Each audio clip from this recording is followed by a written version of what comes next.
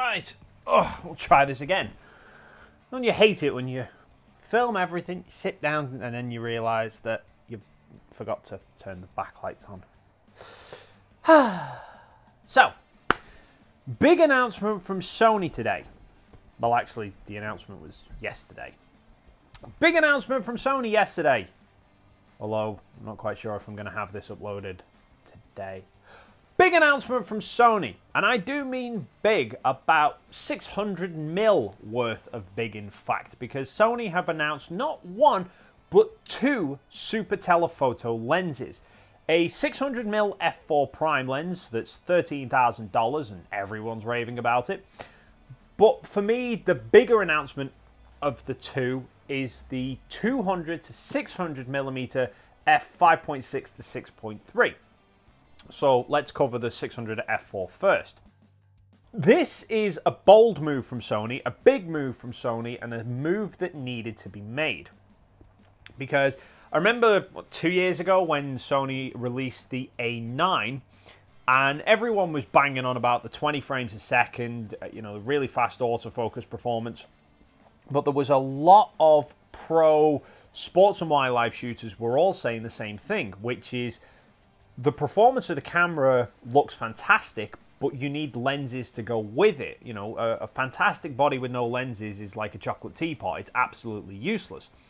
The only long lens that Sony had in their arsenal at the time was the 100 to 400 G Master lens, which 400mm for a lot of sports and wildlife photographers isn't long enough, and 5.6 is a bit too slow. That was rectified slightly last year, was it? When Sony finally released their 400 f2.8, which did open up a little bit more for sport shooters, where 400mm is a little bit more usable, and f2.8, particularly in dim lit stadiums, works quite well.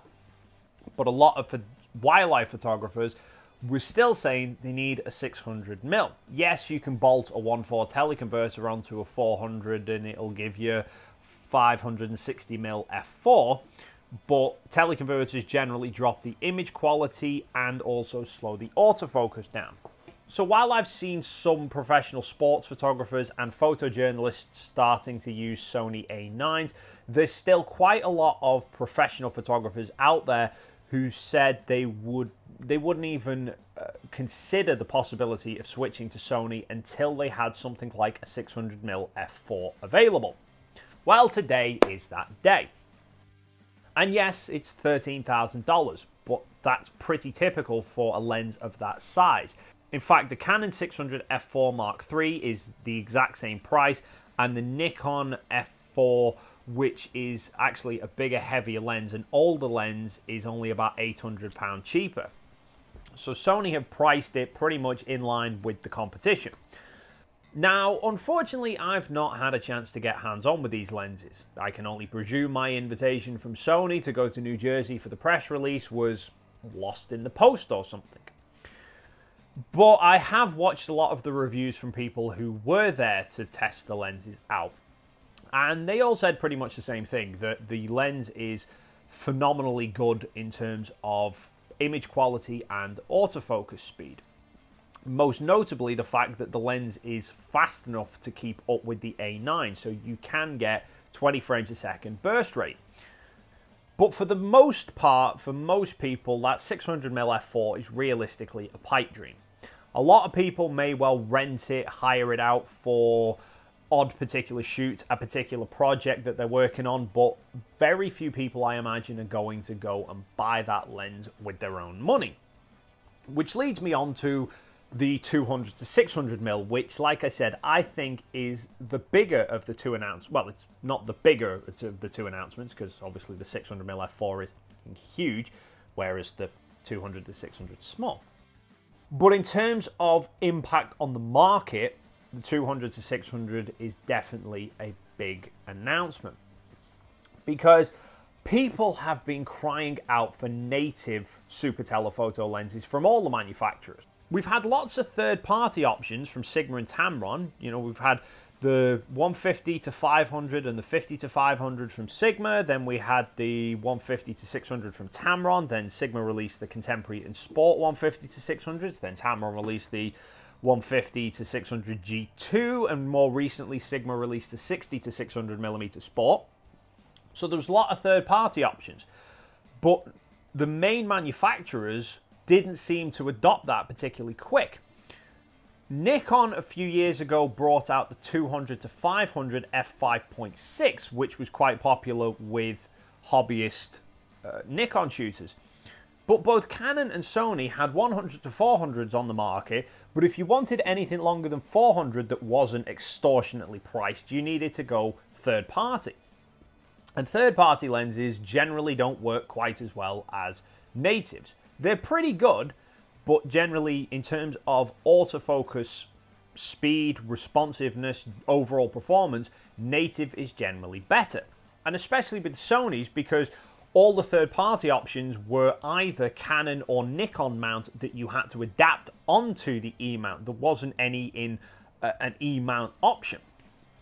Now, granted, Sigma make their own adapter, the MC11, which does work pretty well with their own lenses, but they still don't work quite as well as native mount lenses do.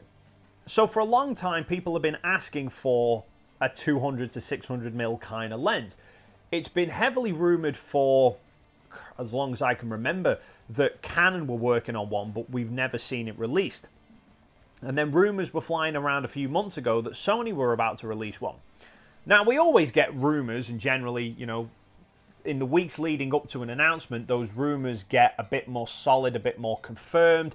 We might get renderings of what the products are going to look like. We might get leaks on websites, you know, a day or two before the release that they've accidentally put a picture up of it.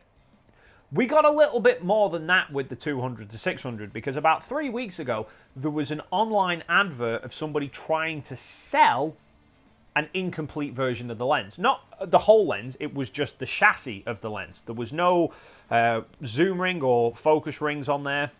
Well, there was no rubber for the rings. There was no back mounting plate. I'm not even sure there was any optics inside the lens. It looked like just a chassis of a lens that somebody had seemingly stolen from Sony and was trying to sell online. I'm not quite sure why, whether they thought somebody was going to build their own or whatever, but it pretty much solidified exactly what we were going to get. A 200 to 600 millimeter f 5.6 to 6.3. And straight away people started complaining. And they were complaining because it's a 5.6 to 6.3 variable aperture, and they're going, oh, why does it have to be a variable aperture? Why can't it be 5.6 all the way through the zoom range? What does it matter? Variable apertures are a pain in the arse when you're dealing with an extreme change from the wide end to the long end. So, you know, the travel zooms that are f3.5 to 5.6, or, you know, the Sigma 60 to 600 is an f4 to 6.3. So you're looking about like a stop and a third difference between the wide end and the long end. So if you're shooting wide angle at the widest aperture and then you zoom the lens in, you're going to lose a stop and a third of light. You're going to be underexposed. That can be a nuisance. But f5.6 to 6.3 is 1/3 of a stop. Who the hell notices 1/3 of a stop difference? Absolutely nobody. 5.6, 6.3, 5.6, 6.3, 5.6, 6.3. If you're exposing anywhere near correctly with the latest cameras, with all the Sony cameras that you're going to be using this lens with, can handle 1/3 of a stop, you know, boost in exposure, not a problem at all. So this notion of it needing to be a constant aperture is, with that small of a difference, is complete crap. For me, 1/3 of a stop difference from wide to long is essentially the same as a constant aperture. And if they'd made it a constant 5.6, the lens would have been bigger, heavier, and more expensive. Now, granted, I don't know exactly the size and weight of the 200 to 600 mil yet. I've not actually seen that. But comparing up the sizes from the product images, I know that it's, well, slightly bigger than the 100 to 400 is at 400 mil. So it's about that sort of length, I think. But it's always that length. It doesn't zoom in and out. So whether you're at 200, whether you're at 600, that's how big the lens is. Which is a bit of a pain for traveling, for transporting the lens around, because, you know, it takes up a lot more room than the likes of this where you can fold it down. However, not having that extending zoom does mean that you reduce the amount of dust that can get sucked into the lens. Now, I'm going to stick my neck out and say that the Sony 200 to 600 is going to be the best option for hobbyist sports and wildlife shooters who are on the Sony system, for a couple of reasons.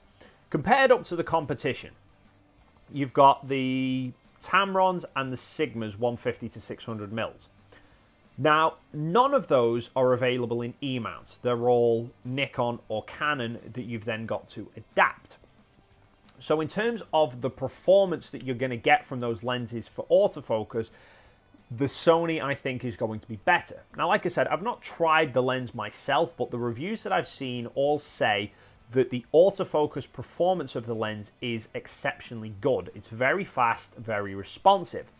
Apparently, it's not quite as good as the 600mm f4 that's 7 times the price. Go figure. But it is very, very good, and I imagine it is better than adapting third-party lenses.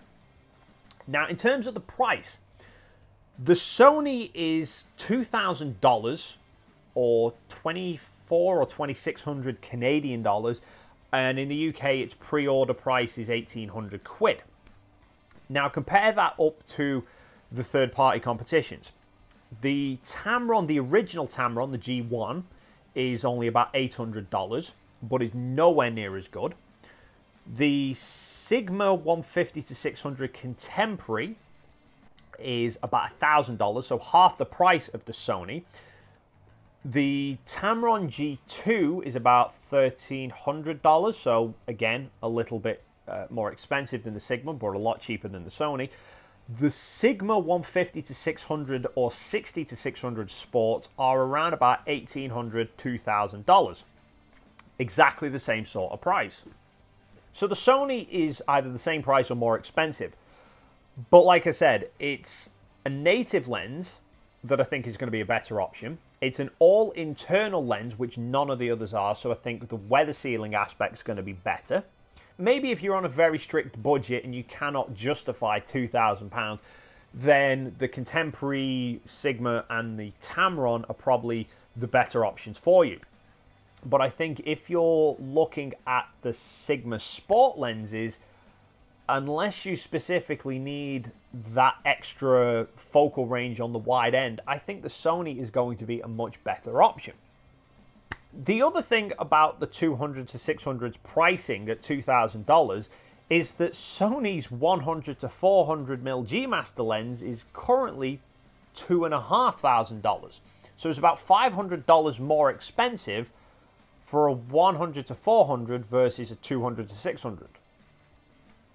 The only thing that I can possibly consider that is the reasoning is because this is a G Master lens while the 200 to 600 is a G series lens. But honestly, in actual kind of usability and stuff, there's not that much of a difference between the G series and the G Master. I think the G Master lenses are stated to resolve up to 100 megapixel sensors, whereas the G series can only do 50 megapixels.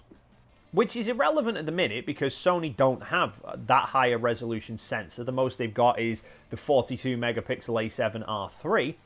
And secondly, even if they were to bring out a 100 megapixel sensor, it wouldn't be for a sports and wildlife camera because that's not what people go for. They want fast shooting speeds. Hence why the flagship sports and wildlife cameras, the A9, the 1DX Mark II, the D5, are all 20 to 24 megapixels, which the G series lenses should still be more than good enough for. And again, the reviews that I've seen so far, the image quality, again, whilst not quite as good as a lens that is 7 times the price, still looks reasonably good for a £2,000 lens that has a 3 times focal range up to 600mm. Possibly the internal design, you know, the construction, the build quality inside, the weather sealing might be better on the G Master. But, well, this is a G series lens. It still feels pretty much this. I mean, this feels heavier, but that's kind of expected. But this still feels solid enough. There's no dust inside this because it's an all internal. So maybe if the 200 to 600 was an external zoom in, I might have a concern about it being a G series versus G Master. But what if you're like me and you've already got the 100 to 400? Should you switch to the 200 to 600? And this is where I'm in a dilemma. Because when I use this lens, I don't really use it below 200mm. It's always at the long end. I'm always 300 and 400mm. And there's been quite a few times where I'd wanted longer than 400 and I've ended up cropping it in post. But my dilemma is that I don't use this lens all that often. So is it actually worth me selling this lens at a potential loss and getting the 200 to 600? I mean, I would absolutely love to get the 200 to 600 to be able to put it side by side to this, but that's just money I cannot afford. Unless somebody wants to send me one. But what are your thoughts and opinions on these? Do you think the 600mm f4 now makes Sony a serious contender for pro sports and wildlife shooters? Do you think the 200 to 600 is the best option for budget sports and wildlife shooters? And what the hell should I do about this? Should I keep the 100 to 400? Should I replace it with the 200 to 600? Should I get them both and do a comparison? Leave your thoughts and comments in the box down below. Thank you so much for stopping by, and hopefully I will see you in the next video.